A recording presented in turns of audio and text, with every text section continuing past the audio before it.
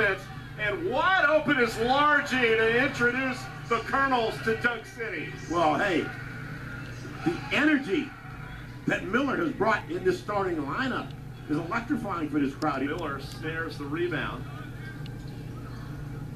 Inside, Samuel waited for the defender to blow by, and he rocks the rim. Samuel is hot to start here tonight. Well, Franco Miller got the memo. Give it to 21. Averaging 11 a game. Catto all the way. For a dunk? Jams it home. You don't see him do that, but he knew.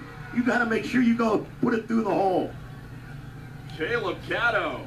He had hip surgery. 12 points for Richie. Largie with the steal. And the slam jam. Well, that's some defense there. 11-point lead, matching the largest of the evening for FGCU, and A.W. Hamilton wants, needs, and takes a timeout. Well, that was a good timeout.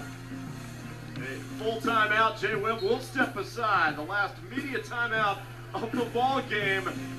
Eagles by 11.